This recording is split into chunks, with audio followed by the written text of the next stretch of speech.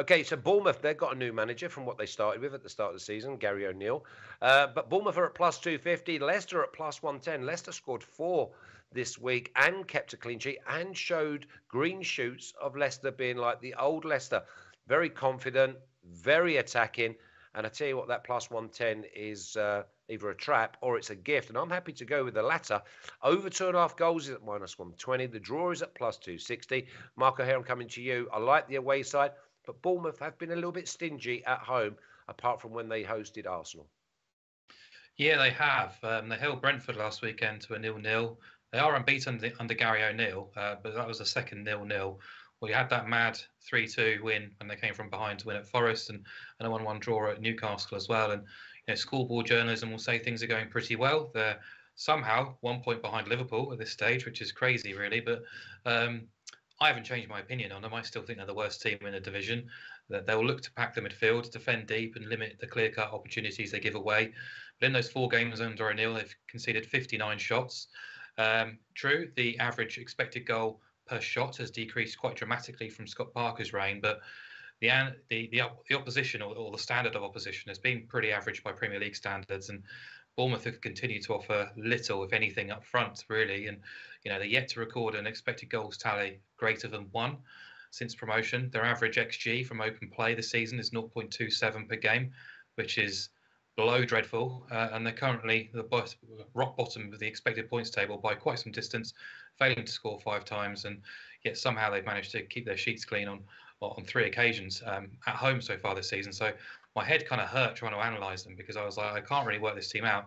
They're atrocious going forward, but they seem to be getting results somehow, some way. So, yeah, I wanted to be pro-Leicester. I wasn't really sure how to go about it.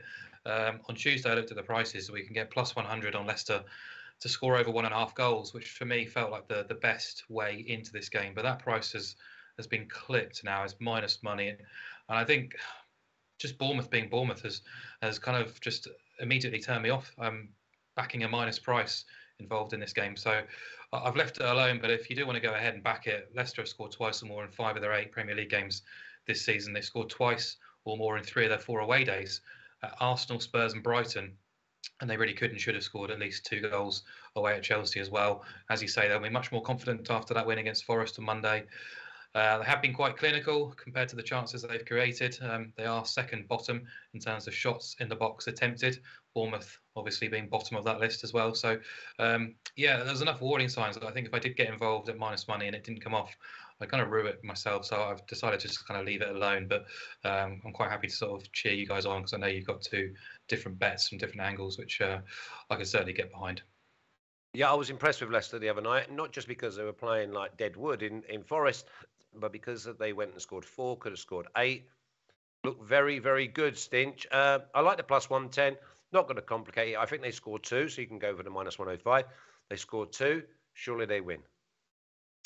Yeah, I've got a few bets written down here, and I was trying to work out which ones are the best to go for. I mean, obviously, when Leicester are involved, you immediately look at the goal line. I'm quite happy to get involved with the goal line over 2.5. I think, if you have to start being creative when that goal line set at 3, for example. We did that last week when we backed Leicester and Forest to be over 2.5 and both teams to score. I think we were a little bit unlucky on that occasion. The other one I had written down was Leicester team total, because I'm just not sure I can trust them at the opposite end of the pitch. I mean, it's already conceded 22 goals in 8 games, and away from home there's a definite sieve effect going on. Just 1 clean sheet in the last 30 away games. So I wouldn't want to trust them at the plus 110, but I wouldn't be too unhappy at backing them at minus 105 to score over 1.5 goals. So I in the end I settled on the over 2.5 as the best bet. We know regularly that their matches contain lots of goals. 15 of the last 20 have seen over 2.5 goals, and away from home it's 18 of the last 25. But you have to be worried about obviously Bournemouth, whether they're going to contribute to the scoreline. But I think that's the beauty of backing overs in Leicester games. They're capable of doing it themselves, as we saw on Monday night, but they're also capable of conceding tons of goals. They actually went to Bournemouth a couple of years ago when Bournemouth got relegated and shipped 4. So I think that's the beauty of getting involved with overs and not worrying about whether both teams do score. But Bournemouth have only scored 6 in their 8 matches. They're only managing 6.4 shots per game, which is by far the lowest in the division. The next lowest is Fulham with 10.5. So you can see how far they are off just the second worst team.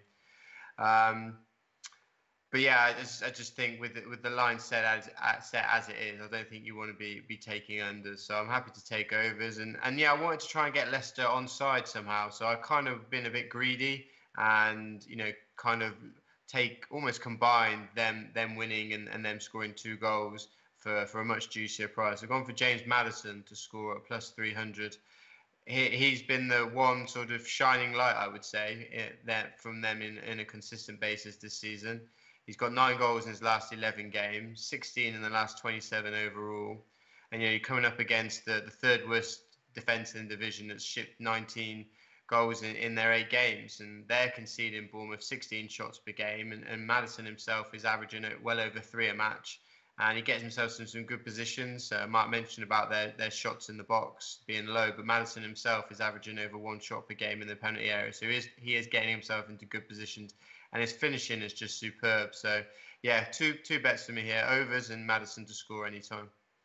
Yeah, and you've got to follow the likes of Maddison. Obviously, whenever there's a World Cup, there's always 1 or 2 players who absolutely shine, maybe 6 weeks, and they're the late ones to get on the plane.